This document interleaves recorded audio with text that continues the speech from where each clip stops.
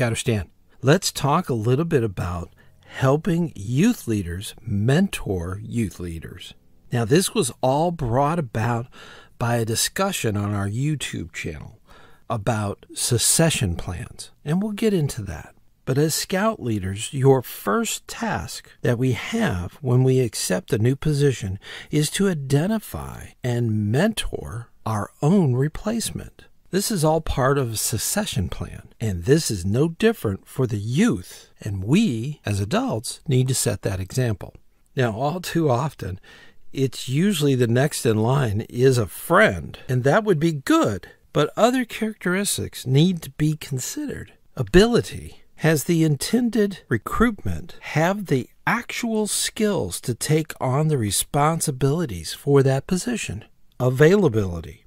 Is this something that your replacement is willing to do and has it in their own plans? Capability. How long will you need to mentor your replacement before they can take on the responsibilities? These are life skills that need to be considered. The ability, the availability, and the capabilities.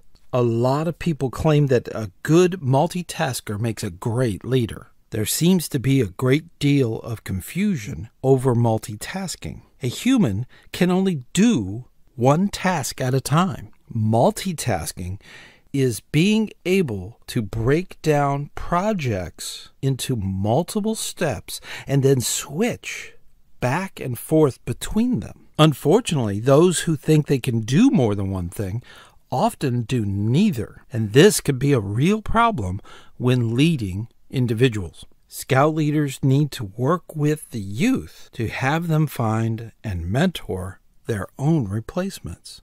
Eventually, an assistant wants to be the leader. Eventually, scouts age away from the unit. Not having that replacement puts everything into jeopardy.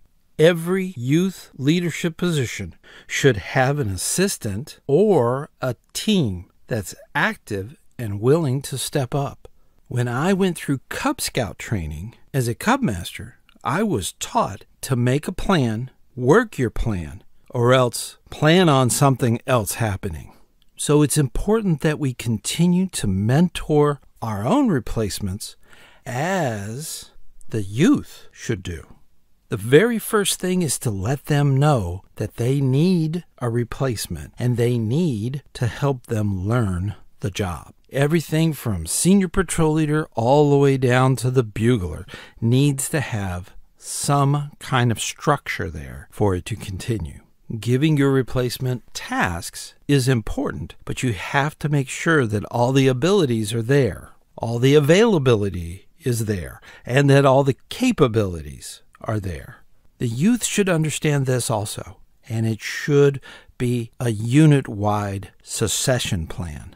I have seen, by being a unit commissioner, I've seen units completely crumble and fall apart because of the senior leadership leaving or moving on to another unit, which is tragic for everyone in scouting. Having a succession plan is critical thinking, and you have to have people that are being mentored, adults and youth. And the youth can do the mentoring. A big part of that is knowing that they have to get a replacement in line so that they can move up and move on. We do a lot for our scouts. We work really hard, and keeping them progressing forward, always striving for higher ground, is a critical skill. Make sure that they're not held back by not having a fully capable, available, and able replacement. Keep up that really good work, and I'll see you on the trail.